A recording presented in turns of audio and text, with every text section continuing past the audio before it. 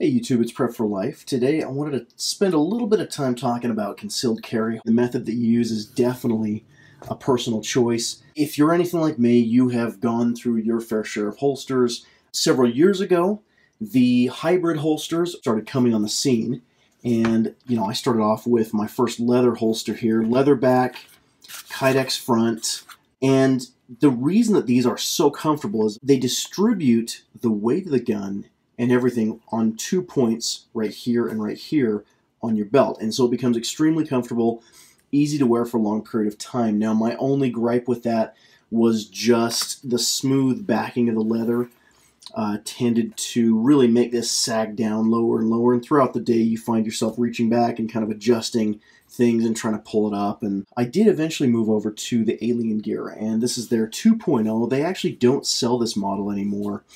I got this from my Glock 43 a little while ago.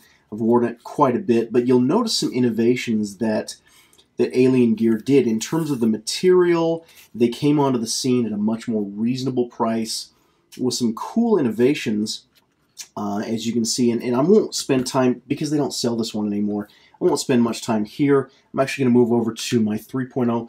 I got this about a year ago, and I've been wearing it, pretty consistently since. I mean, right off the bat, comparing this with leather, they are big on spacers and being able to have full adjustability, not only just in terms of how this rides angle-wise or in terms of the cant that you have, but the way that this even retains the gun.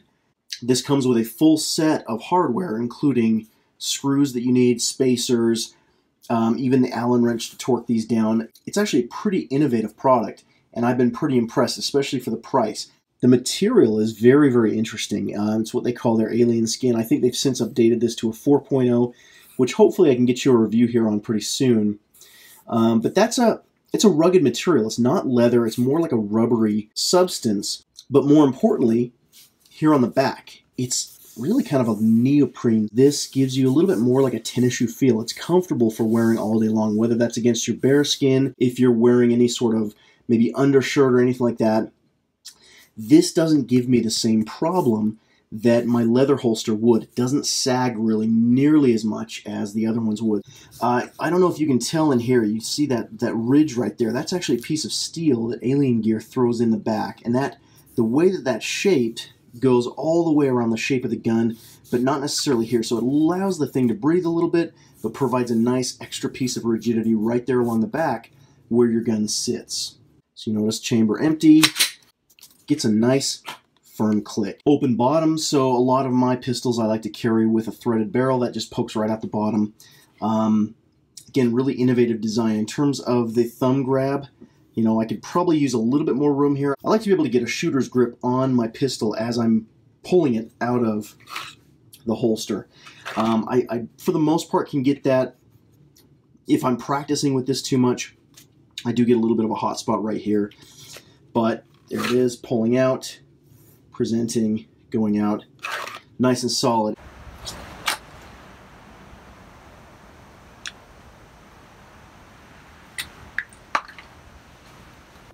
Like I said, I've been carrying with this holster for about a year now. I've been really impressed. I have to say, I don't really have any hesitation recommending this holster, especially for the price. So one thing I know a few people have mentioned, I saw it on, James Yeager talking about this on his channel, is the clips. With the traditional leather holster, this is a pretty common design. It's made for an easy slip on and slip off, without having to actually take off your belt and apply the holster. And of course, Murphy's Law would tell you that as I am in a true self-defense situation, I reach for the gun and the holster could come with it if these aren't secured on the other side of the belt.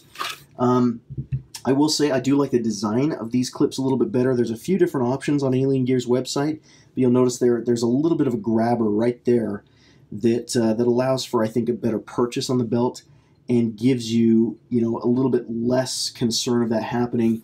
But from a product standpoint, from a customer service standpoint, from what I've seen, and from a price standpoint, I heartily recommend Alien Gear. Definitely go check them out. Hope you found this video useful. Please share your thoughts, your comments down below. If I've earned it, please subscribe to the channel and be updated for any new videos that we do coming out. And thanks for watching.